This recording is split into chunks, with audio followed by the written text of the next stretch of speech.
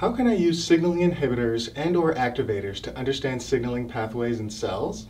I'm Julian, product scientist at Cell Signaling Technology, and this is CST Tech Tips.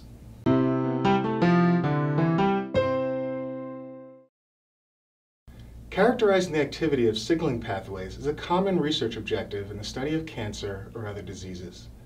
Today, we'll focus on modulation of signaling pathways using activators and inhibitors with Western blot as a readout.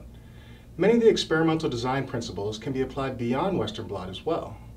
As an example, consider the EGF receptor tyrosine kinase, EGFR, which autophosphorylates and activates itself after EGF ligand binding and can activate multiple downstream pathways.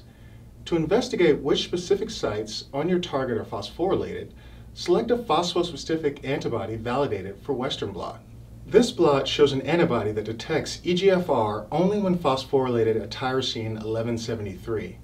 Input samples were cell lysates from either control cells, cells activated with EGF, or EGF-activated cells pretreated with gefitinib, an inhibitor of EGFR kinase. The absence of a band in the last lane suggests that EGFR phosphorylation at tyrosine 1173 was inhibited, but further controls are required. For Western blots, using phospho-specific antibodies, use stripping buffer to remove antibodies from the membrane, and then reprobe it with an antibody that recognizes total protein. This important control is used to confirm protein degradation or changes in expression are not occurring, and supports the interpretation of the phospho-EGFR blot.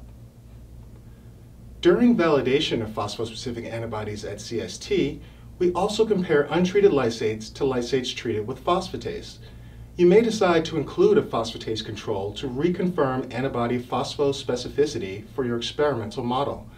For all other samples, adding phosphatase and protease inhibitors to the lysis buffer is recommended to avoid loss of target phosphorylation and total protein level during sample handling.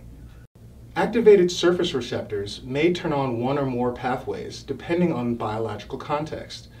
By selecting antibodies for intracellular signaling proteins, such as AKT, you can investigate which pathways are responding. Reading the literature and checking pathway diagrams from cellsignal.com/pathways can give you an idea of the logical relationships between proteins in a pathway and help you generate hypotheses for your experiment. Once you've identified the pathway or pathway branch you want to investigate, you can select targets.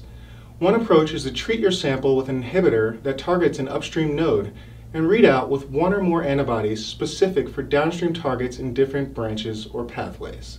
For example, phosphorylation of the EML4-ALK fusion oncoprotein is reduced by the kinase inhibitor crizotinib.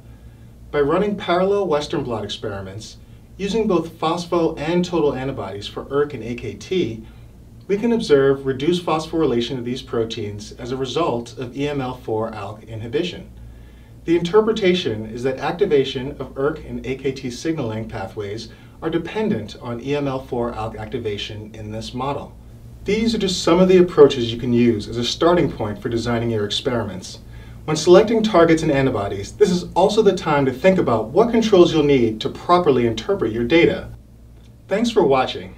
If you find this video helpful, share it with a colleague, hit the like button, and subscribe to our channel for more tech tips.